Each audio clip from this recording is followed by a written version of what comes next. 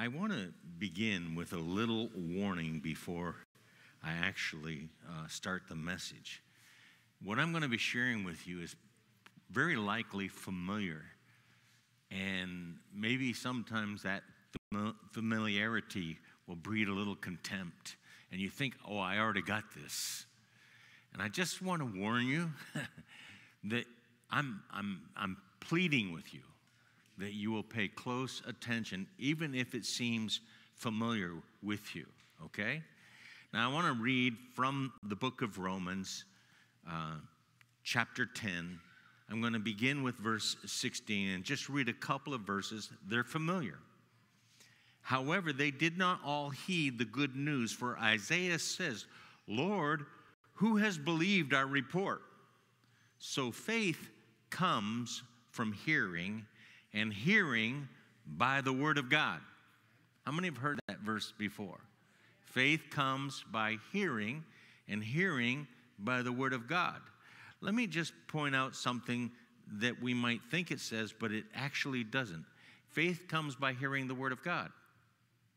No, faith comes by what? Hearing, and hearing comes by the word of God.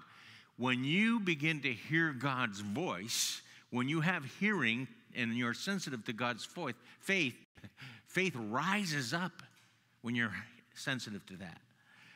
If I might just take another passage of Scripture, and the ones who assemble with me on Wednesday night will be familiar with this. Here's probably one of the most misapplied, out of context passages that we ever use in Christianity. It's found in the book of John. You don't have to turn there. I'll read it to you.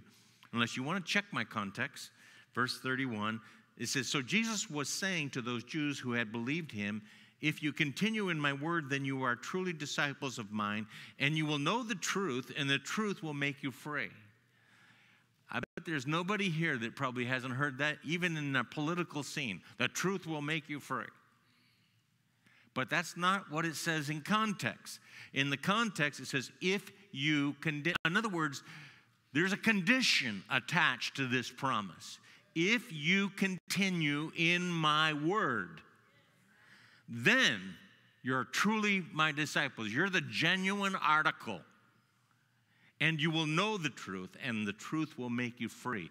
It's not information that makes you free. It's activating the word of God, which you've already heard. And I want to talk to you about faith comes by hearing and how important the role of God's word is in that. Now, I want to share with you that there's a scripture in Psalm 119, I should say. There's many scriptures there. It's the largest chapter in the entire Bible. And it's focused around the value of God's word. He uses the word word. He uses the word commandments, statutes, law, but it's all about God's word and how valuable it is. David recognized how precious the word of God was. It was for him, he says, a treasure. You have any treasures? I have a few of them. One of the things, I was just jotting down a few treasures that have impacted my life. Probably one of the greatest treasures in this life, I'm not talking about the spiritual qualities or anything, is the treasure of my parents. Now, I realize not everybody can say that, but I was really blessed with an incredible treasure in my parents. They left me an incredible legacy. I remember not too long before my father passed, my dad, I asked him to speak to the men of the church that I previously served. And he began to share with those men that he was the richest man he knew. And the reason for his riches was this. He says, I have 2 children, and they're both serving God. I have 6 grandkids, and they're serving God. You can't get richer than that. Now, we think of riches in material realm, but I'll tell you, there's something about the treasure of having a family that's following God. Now, we may not have that yet, but we can work toward that. But we have to exemplify to the rest of our family what is truly important. What is a treasure? Some of the things I valued growing up was special time with my family. What was interesting was my dad came and mom came from a generation where they weren't real affectionate. Anybody understand that? It wasn't that they didn't love us. They really loved us, but they just didn't show it physically. They weren't Italian, you know? And we're mongrel in nature, my family. We're mixed breed, you might say. But one thing I noticed, and it's odd that I would remember this to me, is that whenever I got sick, when my dad would come home, he would give me all kinds of special attention and focus. I treasured that. That was valuable to me. Another thing I think of as in growing up is my parents would always meet with a group from our family. And when I say our family, I'm not talking about just physical family. There were people in that family from the church as well. And we would go out every weekend. And one of the guys had built a boat. So we went water skiing together. I just enjoyed being with my family. I treasured that time growing up. There was a lot of things that I treasured. Special times that we didn't have stores very close, but certain times of the year, there was an ice cream store in the little town of Easton, Maine that would open up on Sunday nights. And before we would go to the evening service, Mom would often swing by and we would have ice cream together. You can tell I'm treasuring that still. I treasured those things. They're valuable. But some of the more important things that I treasured was I treasured how my mom and dad valued or treasured God's people. My dad, when he was blessed, he was given a new car. And I remember Dad being willing to take that car and drive across the town and pick up elderly and young people who had no means to get to church because he treasured people. So I saw that when I was growing up, how my dad treasured people that were not part of his family, but part of the family of the house of God. I treasured how they valued meeting together with a local assembly, with a local church. My mom and dad set aside, truly they had, you might say, a Sabbath. And on that day, sports were never an issue for them. Going and recreating was not an issue for them. That day, we belonged in church. And I grew up with a heritage that my parents said, on Sunday, we don't do shopping, we don't do these other things, but we definitely do church. Sometimes I didn't always appreciate that as a child. As a matter of fact, you know, I really was upset that I didn't get to see the Ed Sullivan Show. Or the Smothers Brothers. Anybody remember them?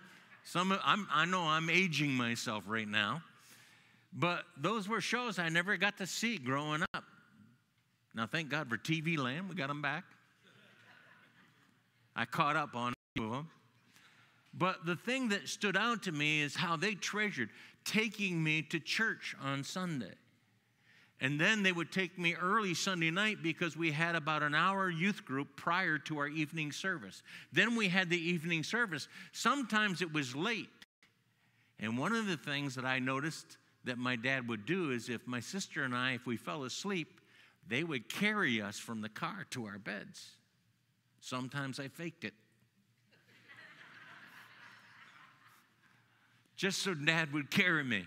I treasured those times of him carrying me as a child. It's strange how you remember little things like that from growing up. My mom and dad always took a nap on Sunday afternoon after service. I have copied that. Not just on Sundays sometimes. But they would always be at home on Sunday. Now, I was allowed to go play ball or watch TV or whatever and do whatever I wanted during those times, but I had to respect their rest. They treasured the value of God. I remember when I was a teenager and we had moved to Connecticut, we lived in Bristol, and I got my first job. I was really, really excited But one of the things that not my parents, but myself, said to the people that were hiring me at McDonald's, because I worked at the McDonald's on Route 6, and I said to them, I have to have Friday nights off because it's youth group.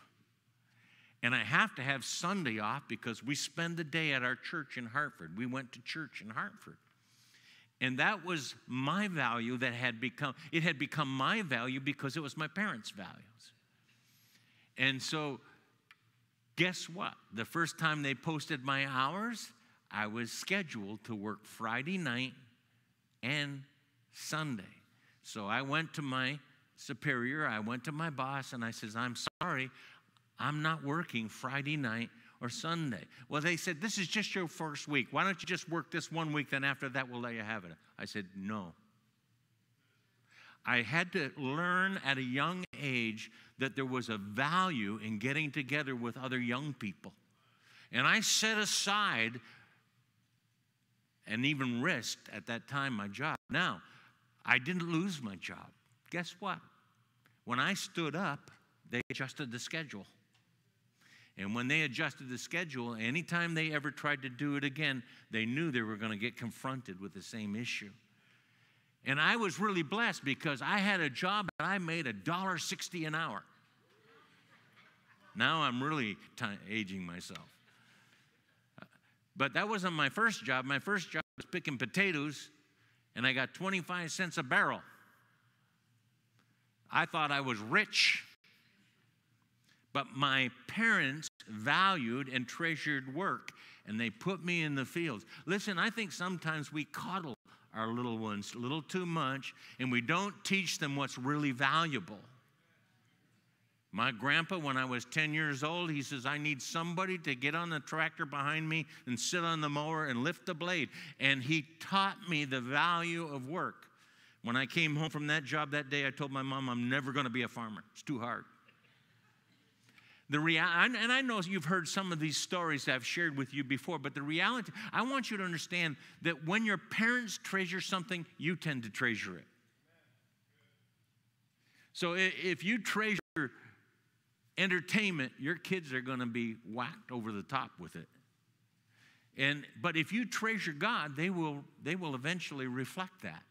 And so I treasured these things. I remember because after 3 months, I got a job for $2 an hour cleaning factories. Whew, I was excited. And so I turned in my notice for 2 weeks at my job. And they says, we'll give you $1.80. I said, no way. I'm out of here.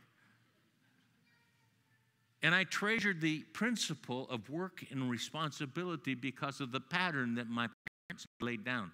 You know, it says, train up a child in the way that he should go.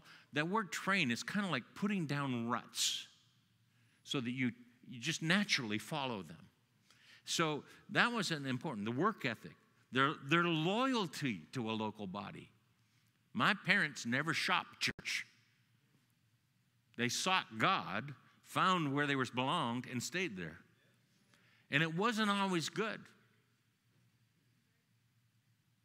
Even when there was a pastor engaged in immorality, they hung in there and helped the church get through that. Because that was their family. They were loyal to the body of Christ. They had balanced wisdom in their life. My dad had some times of prosperity in farming, but he never went over the top when it came to Christmas. He really was very cautious about giving us too much because he knew it might impact us in a negative way.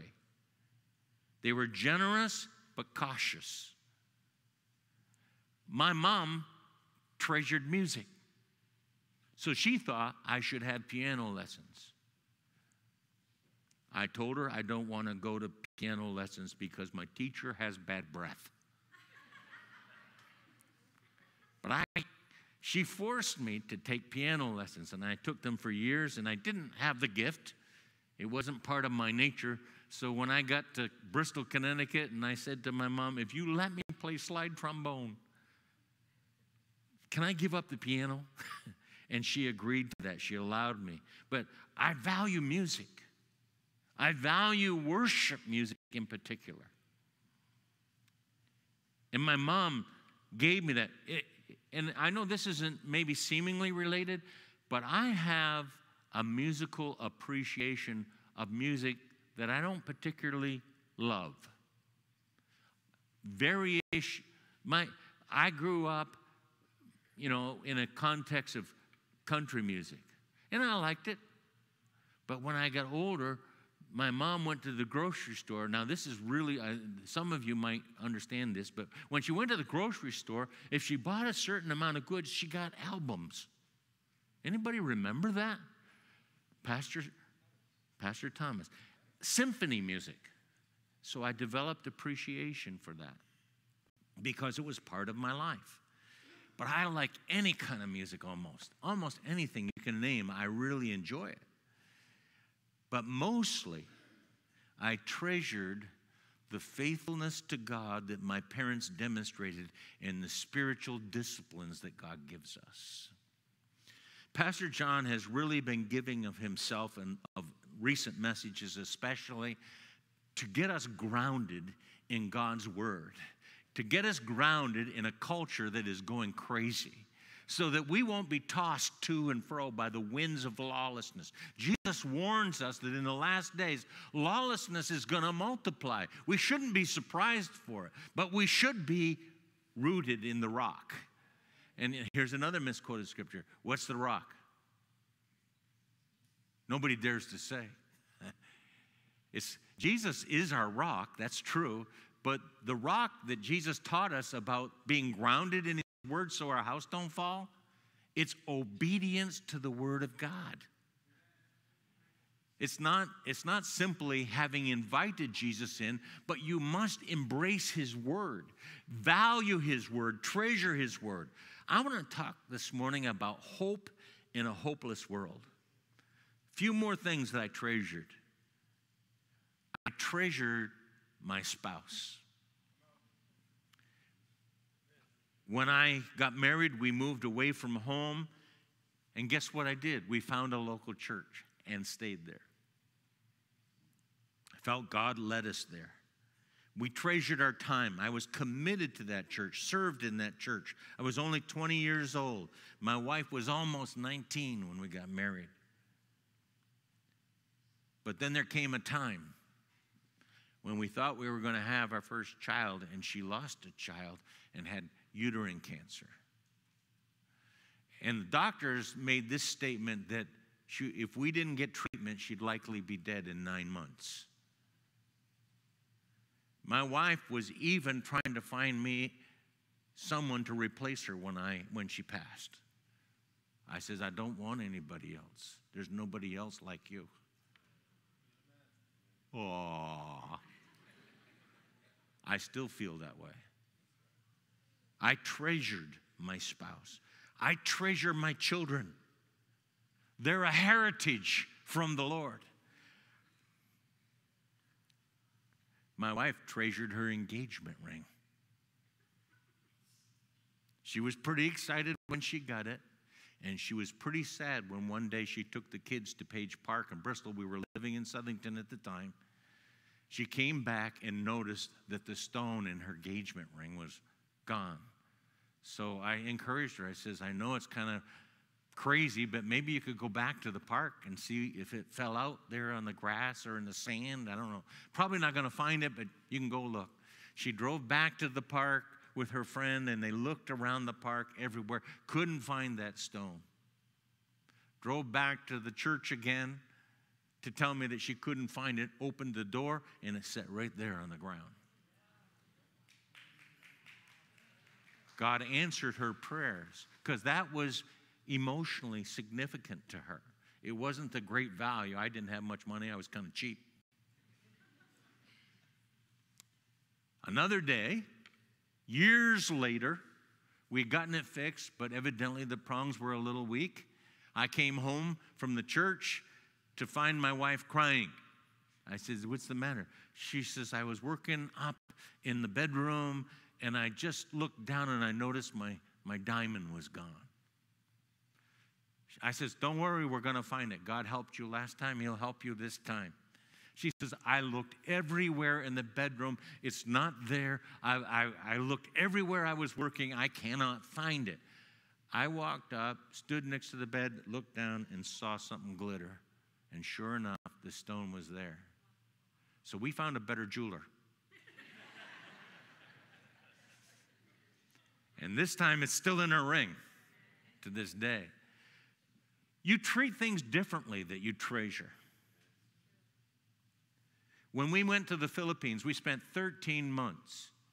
One of the things that we treasured there was the culture, how they cared for one another, how they would sacrifice in order to serve their neighbors, and the friendliness and the warmth of the culture. We treasured that. But you know what? When I landed in New York City, I treasured my country. I said, we don't realize how good we have it. We had another opportunity, and my wife and I traveled to Haiti. When I got back, I sure treasured my country. We went to Russia. When I got off the plane coming back from Russia, I almost wanted to get out in New York City and kiss the ground. And when that guy that passed me through the customs greeted me and smiled and said, welcome home, oh, I wanted to cry. I treasure my country. That's why I pray for them. I pray for our leaders and things. And people probably know this already. And I might cry, but I rarely do that. I treasure my grandkids. There's a little guy next door to me. His name is Jalason. I hear him cry. I get so excited. If Mama invites us in and I get to go see him, I talk to him, he smiles at me. Because I teach my grandkids how to smile. That's my gift to them. And talk to them. But when I hear Mama and Daddy in there, I hear them too, on occasion, say, oh, you're so beautiful. You're the most beautiful baby in the world. I know that they treasure that child. And they treasure their other children. And I treasure all my grandkids. When my daughter says to me, your granddaughter Jana is leaving a $93,000 scholarship at the University of Miami to go and pay for a ministry school. I went, what? And then I said, I treasure that. And she was at the point where she was willing to give up her flute and piccolo, which she had become very well known on and played. She gets hired every year in Miami. Even though she's not part of the school, she gets hired to play piccolo in the Sousa band, Miami Sousa band. They pay her to do that. But this past week, she pulled out her flute again after a long time of not really playing and got to play at a Christian ladies conference in front of 2,500 people. But you know what? I don't treasure her any more than her brother. But I treasure that my children and grandchildren are serving the Lord. That's important to me. But there's one thing that's more important than anything else to me. I treasure God's word. When I was a very young man, my parents valued God's word. But when I got married, I was on my own as far as God's word was concerned. I couldn't rely on the Sunday school that I'd grown up in, and I'd learned several stories from the Bible, but I realized suddenly when I was married that I really didn't have a good understanding. I knew stories of David and Goliath. I knew the 3 Hebrew children in the furnace, which we alluded to in worship today. I knew about Jesus. I knew about the Apostle Paul, but you asked me where they occurred in the biblical account of history. I couldn't get it. And I started reading because I treasured the Word of God, and I realized I was missing something in my life, and I began to devour God's Word. I stuck a Bible in my pocket when I went to work, when I had break, whenever I had lunch. I would spend time reading the Word of God. And I began to read systematically, and as I developed it, then I started a class so that I could teach kids the systematic structure of God's Word. I valued it. I wanted kids to grow up getting what I didn't get in church, and that was a systematic understanding of how history unfolded in the Word of God. And that hunger led me to a place where I was willing to give up my job. Got laid off, that helped too. But I ended up going to Bible college. But I did not come to Bible college to become a pastor or to learn how to preach. I came because I was starved for the Word of God. I wanted to know God's Word. There was hardly, I had historic classes, you know, the history of the New Testament, history of the Old Testament. And I remember in one New Testament class, I can't remember if it was a specific book or not because it's quite some time ago that I went to Bible college. I remember I would have questions. And I would, after everybody's on their way to the chapel and headed to the service and celebration and everything, I'd be still asking the teacher questions. I wanted to learn the Word of God. I treasured it. It was a value. Listen. In context of the culture and the drift that's going on in our lives today, we need to again treasure God's Word. And it's not enough to be familiar. It's not enough to just come to church and hear it there. You need it daily. I'm not making a suggestion. I'm telling you, there are no options. You say, well, Pastor, I'm not really a good reader. You're looking at somebody here that is a terrible reader. But we have Bibles in our devices now. We are blessed in this country. On our phones, I got a Bible. And my phone has become one of my best Bibles. There's like 20-some Bibles on my phone just by going to YouVerse. And you can get to the Word of God. It's readily available. But in a time when the Word of God is readily available, we treasure other things. We treasure our careers. We treasure sports. Listen, I love sports. Last night, I watched the last quarter or so of the UConn game. Go UConn. And I watched that guy, what's his name? Dominic Klingen? Yeah. Man, he did good. You know why I like to watch basketball? Because I can't play it. I told my son when he was, in his teenagers, I used to go out and play basketball with him. I said, I can't play with you anymore. He said, why? I said, you cheat. He says, what do you mean, Dad? I don't cheat. I said, you run, you jump, you dribble. That to me is cheating. I can't do that anymore. I played with some kids here just a little while ago. I guess Nick might have been there and Herb, they were out there. My job was to stand near the basket, put it in. Didn't do it very well because I don't really treasure basketball. I enjoy those things, but they're not my treasure. I know this may seem a bit redundant and difficult to hear, but can I tell you that we're living in a time when we have to, again, treasure God's Word. Please go with me to Acts chapter 2. I want to just show you a church that was vibrant at its beginning and was doing amazingly well. And it tells us in this chapter, in chapter 2, that when the church started, that they were having this incredible revival. Everybody was in awe. How many would like to have a church where you walk in and you're in awe? Didn't you? That's what Herb was sensing, the presence of God, the awe of God in this house. Feeling a sense of awe. Signs and wonders were taking place through the apostles. Those who believed were gathered together. They had all things in common. They began selling their property and sharing their possessions and with everyone. There was no need in the church at the time. Day by day, they were continuing with one mind in the temple, breaking bread from house to house. They were taking meals together with gladness of heart, praising God, having favor with God and the people. And the Lord was adding to the... Wouldn't you like to be a part of that church? Well, I tell you, there's a reason for that. We have to back up to verse 42. Well, actually, you should back up to about verse 37. And I won't get into the details of that. But in 37, they're pierced because of Peter's message. They ask, what do we do? Peter calls them to repentance and being baptized. Baptism is a consequence of a decision to receive Christ. That's why we don't do it with children, because they're not capable of making a decision at that point in time. But when they heard this word, they were convicted. And he says, repent, turn to God, be baptized, receive forgiveness of sins, and receive the gift of the Holy Spirit. He talks about the promise. He talks about the danger of this perverse and evil generation. Turn away from it. And it says, everybody who heard the word was baptized.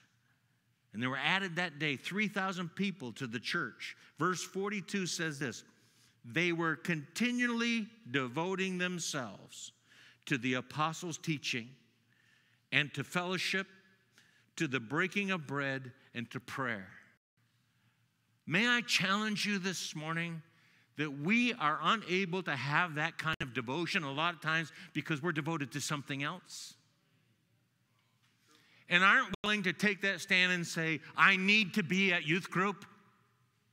I need to be in church.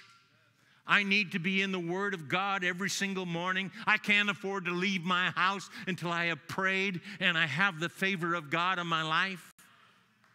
And I know this may come across, I've been here long enough, I can be a little mean and get away with it. It may come across as being mean, maybe even legalistic. It's not legalistic. It's called discipline. Don't confuse discipline with legalism. You see, legalism says you have to do this to be saved. You have to have your hair. Right now, I would be in violation of a lot of churches. My beard's too bushy, too white. You should have shaved it off. We have all these rules to make people saved, but the reality is there are things you need to devote yourself to be healthy. And if we want a healthy, growing, vibrant church full of the presence of God, the power of God, isn't it fascinating that when these people embrace these devotions, it says God was doing miracles through the apostles, and it attributes to this. Let me read it for you. It says here in verse 42, they were continually devoting themselves to the apostles' teaching, to the fellowship, to the breaking of bread, and to prayer. Let me just mention a couple of things. Devoting themselves to the apostles' teaching was devoting themselves to the Word of God. So they came together regularly to hear the Word of God. Thank God you're here this morning because you come for the Word of God, right? But they were also devoted to fellowship. The Greek word is koinonia. It comes from the word koine. And the word koine has to do with steadfast partnership, belonging. This is not coffee and donuts. Fellowship is not coffee. It's partnering, realizing you're on the same team. One of the things I enjoyed about watching that basketball game toward the end, when UConn won, I enjoyed that. Even though I don't really care if they didn't win, I wouldn't have cried like I do over my grandchildren. But I saw how they played as a team.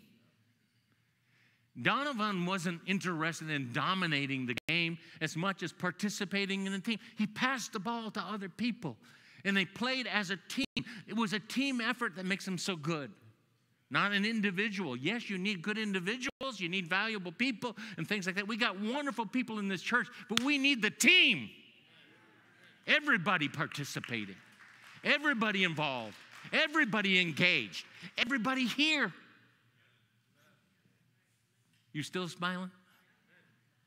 If I was Pastor John, I'd say, are you with me? Listen.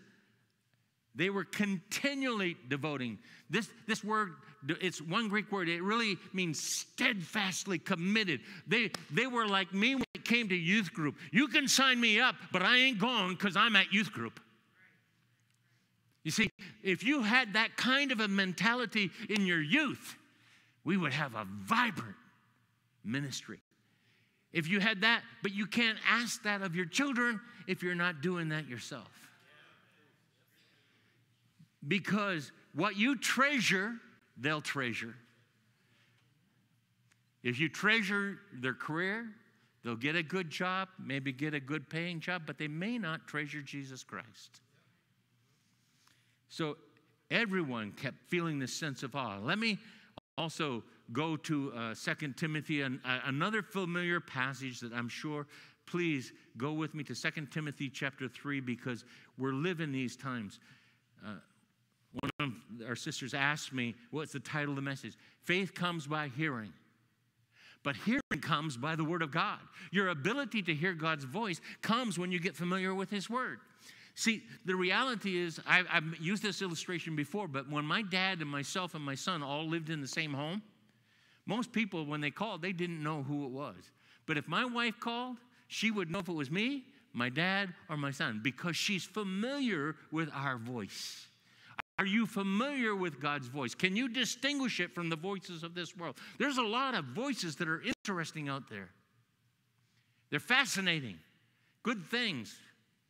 Great philosophers, but I want to hear the voice of God Himself. Realize this. Paul says to his son in the faith. This is what he's concerned about with this young man. He says, realize this. This is 2 Timothy 3, verse 1. But realize this, that in the last days, difficult times will come. King James says, perilous times. Don't you think we're already there? I think so. For men will be lovers of self, lovers of money, boastful, arrogant, revilers, disobedient to parents, ungrateful, unholy, unloving, irreconcilable, malicious, gossips. None here, thank God.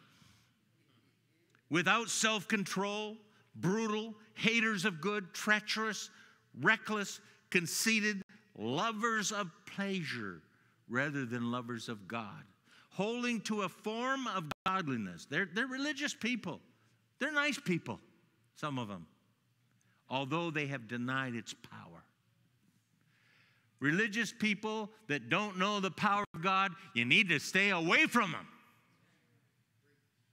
And I'm not saying that we live in isolation. Please, this monasticism doesn't work either.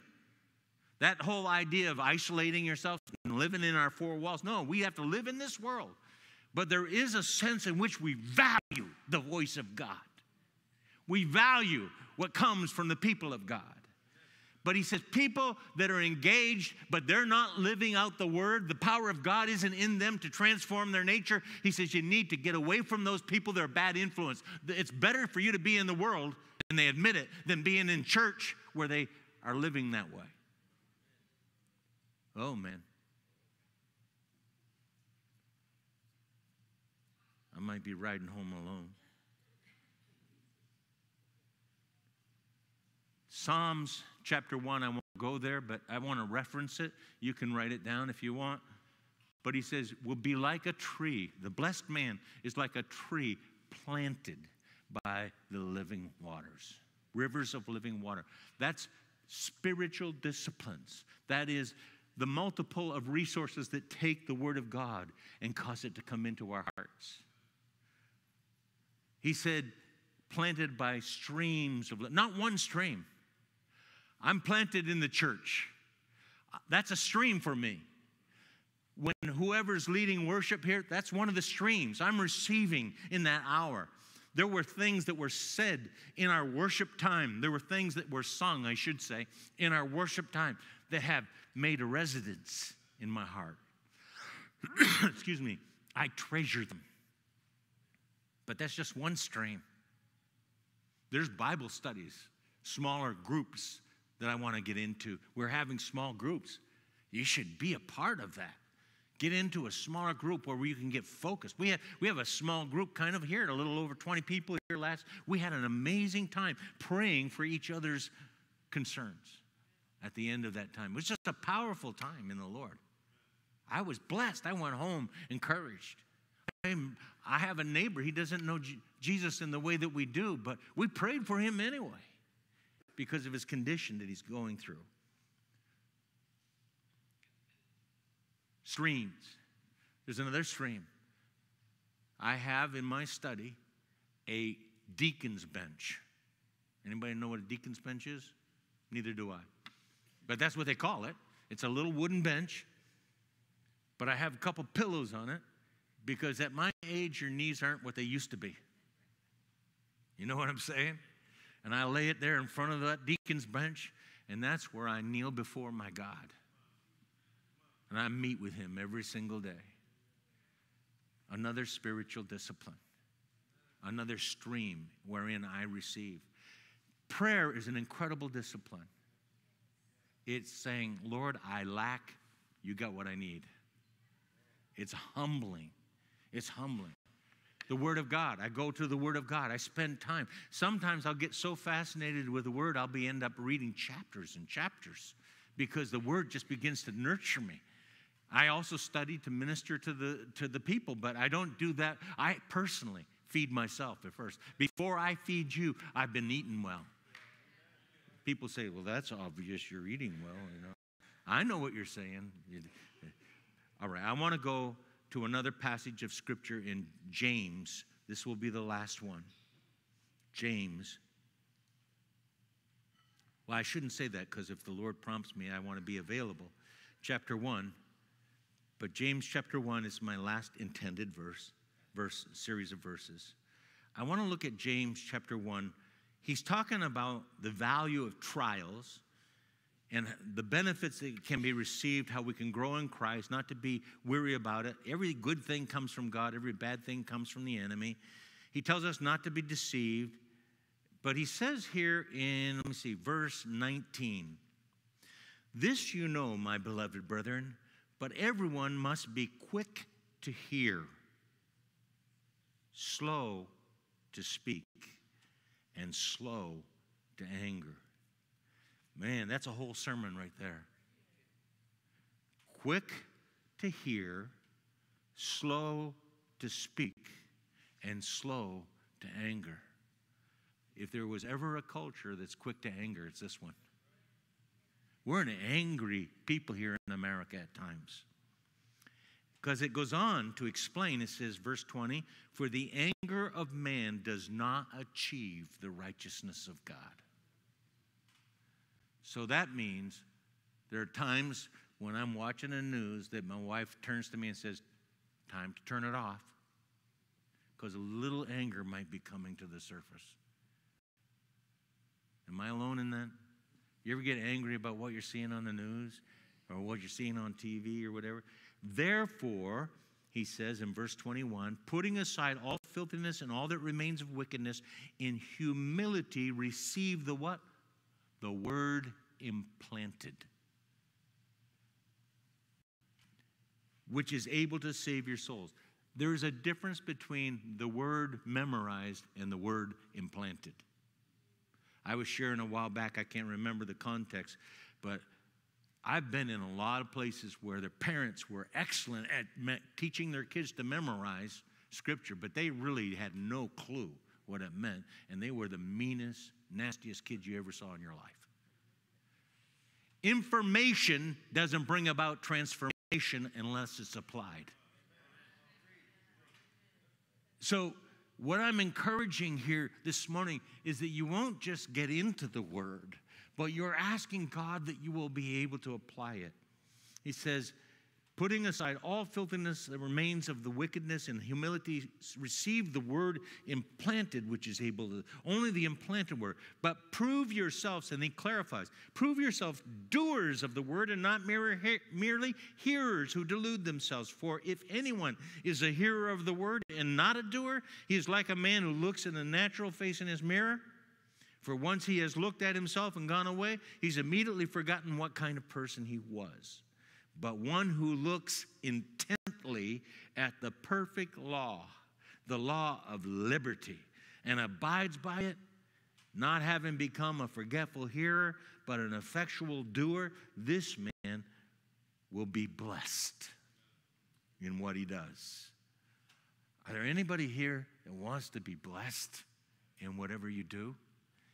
Then you need to receive the word implanted. What does it mean? You not only hear it, you apply it. You do it. Because if you don't apply the word, it's like looking in a mirror and walking away and forgetting. Now, I'm not real good at coordinating clothes. Everybody's well aware of that. So what I'm wearing today, if you don't like it, blame my wife. She picked it out for me. Her and Carlene, I think they were conspiring yesterday because it's green. Marianne, just telling you. So the reality is, I look in the mirror, but my problem is I don't much care. So I don't look very long. Oh, yeah, I still have a little hair left. Thank God. Walk away. I walk away, and my wife says, your collar's this. You need to check your belt. It's a little too snug. Maybe you need... When she gets done, I look different. At least people say I do. Hopefully, I look better. And I believe the Church of Jesus Christ would look a lot better if they spent some time in the mirror of God's Word. In the mirror. You know what? A mirror helps you to see your what? Yourself. If anyone's a hearer of word and not a doer, he's like a man that looks in the natural face of his mirror. Once he's looked at it, he's gone away, and he says, boy, how that applies to so-and-so. Boy, so-and-so should really read this. Oh, you know that lady there in church? Well, she should pay attention to this. Maybe we'd be better off spending some time in God's Word, adjusting ourselves. Get rooted and get implanted. There is absolutely, in my opinion, no excuse for not being planted by the streams of living water. Prayer, worship, in the Word, connected to the people of God. I can tell you, over the course of my life, I faced some tragic things. My wife and I, when she was dying of cancer at the time that I told you about a little earlier, it was the body of Christ that got us through. Is that true, hon? It was the body of Christ. I was part of a Bible school, and we had great Bible study, great instruction. I'm receiving it every day. You think, I don't need to go to church. Oh, yes, I did. And in that church family, the people who were a part of that small family, they connected with us and got us through a really dark time in our lives where my wife suffered from cancer. There was a time at school, everybody, this is pretty much all the time, they knew me because I was married to her. And she was well known because of the cancer that she battled and what she was going through. That wasn't the end of our life. That was the beginning of our life. And let me tell you, whether it be the Philippines when we served there, Bosnia when we went to visit there, Russia when we went there, the body of Christ is critical. And you might be able to receive a word online, but you're not connected unless you're meeting with people, unless you're connecting and absorb. There's something about it. When I walk in here, there are people that I look at before I go to speak a message, and they know what I'm going to say. Mark, you're one of them. You know that, right? He came in. He said, anything you need, Pastor? I said, you know. He says, I sure do. Pray for me. I feel very inadequate in coming to the pulpit all the time. But I believe that when people stand with you in prayer, God equips you. And I need my brothers. I needed Winston to pray with me today. I need him to put his arm around me. And Pastor Ken, we're going to pray together. And when we do that, there comes that sense of the presence and the power of God.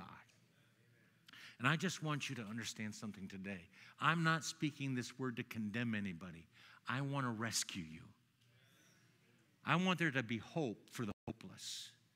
And if you're not in the Word on a regular basis, then you need to start somewhere. Start with 15 minutes every day. Open the Bible and read a scripture. If you need help and guidance, one of the pastors can help you. But today, we must make a commitment to looking into the mirror. I know that as you get older, it ain't any prettier. Isn't it amazing that at 71 years of age, which I will be pretty soon, I can look in the mirror and still see a lot of flaws. And I say, Lord, help me. So I go to the other discipline, prayer. And I say, God, help me to apply this word. And I utilize the Lord's Prayer in Matthew chapter 6 as kind of a guide for me I don't know, you can do however you're comfortable with, but you need to meet with God regularly in prayer, the Word, things. And I want to, if you're a parent today, I just want to encourage you. Thank God you brought your children. When I was young, and please, I'm not condemning anybody or anything like this, but one of the things that when I was young, I really noticed, and it really scared me, was parents disciplining their kids by saying, you're not going to youth group today because you're bad. You need to go to youth group when you're bad. Let her worry about it.